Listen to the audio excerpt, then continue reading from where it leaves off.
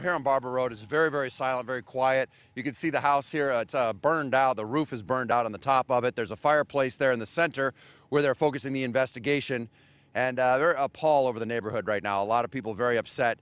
And joining me here is Brian. He's a neighbor who lives across the street. Describe for me what happened. At 2 o'clock in the morning, you had a knock on the door. Yeah, we had a loud banging on the door. My neighbor came over. When I opened the door, he was standing. He was bleeding. And he was saying, "My house is on fire. My house is on fire." So I ran out. And I looked and I saw the house ablaze. So I just ran over to do what I could do to try to help to get her out. And I asked him, was anybody in the house? He said, my wife and her friend are still in the house.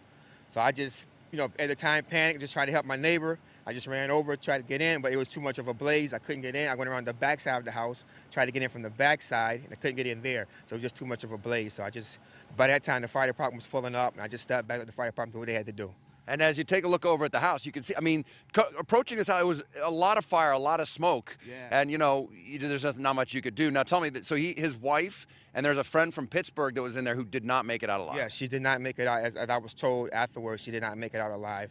So at the time, I didn't know this. Like I said, he came over. He was distraught. He was bleeding. I just tried to help do what I could do. So. What are you thinking tonight? I mean, the whole neighborhood's really coming around. You're a tight-knit neighborhood. Yeah, this is a very tight neighborhood. Everyone here gets along great, and that's what I like about this neighborhood since I've been living here from day one.